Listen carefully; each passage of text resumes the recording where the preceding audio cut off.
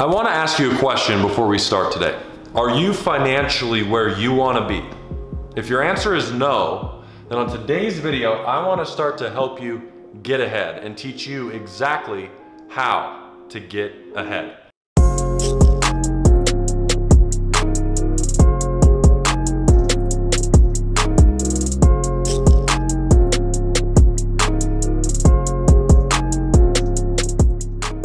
Hey guys, what is going on? My name is Patrick Kenny. Welcome back to my channel. If you're new around here, we talk about how to make money from the internet through multiple different investment streams. And on today's video, I want to talk about how to get ahead and actually do it and have a deliberate plan to do so. By the way, if you haven't already, be sure to hit that subscribe button because we're creeping up at the time of recording this on 5,000 subscribers, and that would mean so much to me. And also click that like button if you enjoy this content. So first things first, I want to give you guys a visual demonstration. This black line I'm about to draw as straight as possible represents your bank account. Now, over here, you can insert any amount of money that you want. Whatever's in your bank account right now, insert that in. That is what you currently have. Now, most people, they think, and we've made videos on this before, and they are taught that putting money away, save your money, save your hard-earned dollar, is the way to get ahead in life.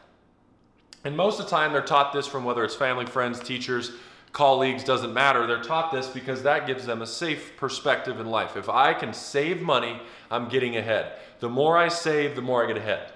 However, the thing that people, I'm going to grab a different color marker here, fail to understand is that this right here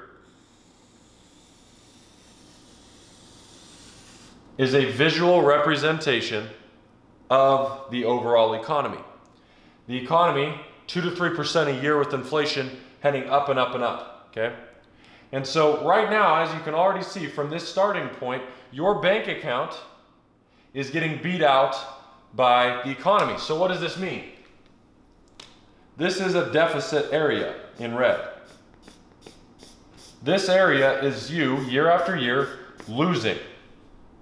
So when you're thinking to yourself, wow, I got a dollar raise after a year, wow, I got a 1% raise this year, whatever the case may be, when you're thinking that, you're not catching up. The money that you're making, this might be the amount of money you make on a salary, you're not catching up to what the overall world is doing, because the world is doing what most of the time? Going up, unless it's in a recession.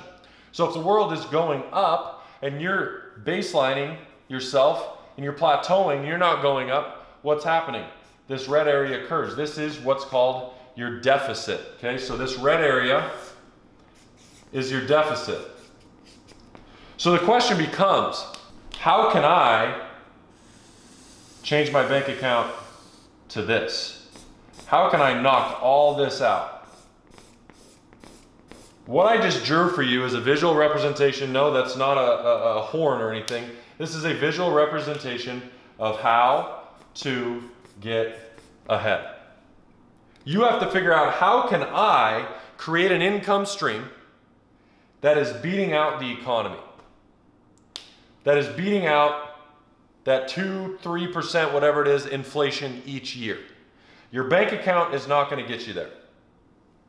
That job that you just continually save, that's not going to get you there, because what this means, for those of you guys that are still trying to get this, is that if this is $100,000, let's say this black line is $100,000, that will get you $100,000 worth of stuff today. But in 10 years, that'll only get you $90,000 equivalent, or whatever the case may be.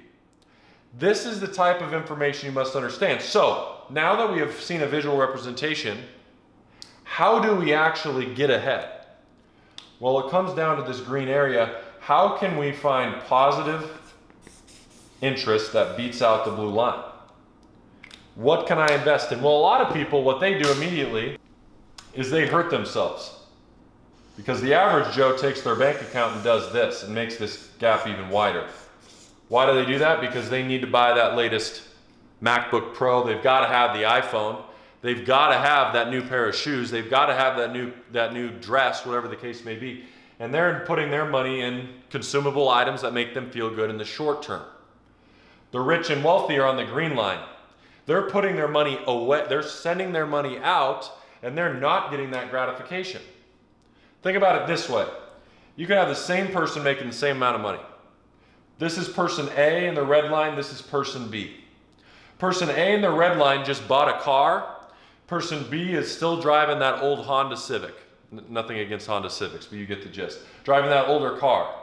Person A is driving that new Beamer. Person A looks to society like they're successful while person B doesn't. However, person B is actually the successful one. Because what they are doing is they are doing something called delayed gratification. They are putting their money in positive interest. So, what is positive interest? Positive interest is yourself, your business, real estate, anything that is appreciating. So when you buy a property, what is it normally doing? Appreciating. When you invest in a stock, what is it doing? Normally appreciating. When you invest in your business, this is where people don't think about this, but if you invest in your business, and that money, say that's a $10,000 investment in your business for a new lease on a new office, whatever the case may be, some new equipment. You invest in that, that can increase your interest, aka your revenue, and make you more money. Where again, this person is investing in consumables, those new pair of shoes, that vacation, those sort of things. And they're continually dragging themselves down the totem pole, and the gap gets wider. Lastly, before I leave, I want you to think about this statement. If we were to distribute all of the wealth in the world, everywhere around the world, right now, and distribute it evenly to every human being, I'm talking about the Bezos, Warren Buffetts, the Bill Gates, they all have the same amount of money as you and I, right now. Those wealthy people, all of them, the money will redistribute to them over time again and again and again. It's because the wealthy and the rich already have the habits and they have the knowledge to put their money in smart, appreciating businesses, assets, stocks, whatever the case may be. They are appreciating at all times. The money that they make along this path, at first is then reinvested again and again and again. Eventually it's going to be so much that then that's how they buy the expensive luxuries. That's how they're traveling all the time. That's how they have the nice cars, because they're now using that money, not that money, to pay for it. I hope this helps you. I hope it wakes you up, and I hope that you have an amazing 2020. Click the like button if you enjoyed today's video, and I will see you on the next one. Don't forget to subscribe.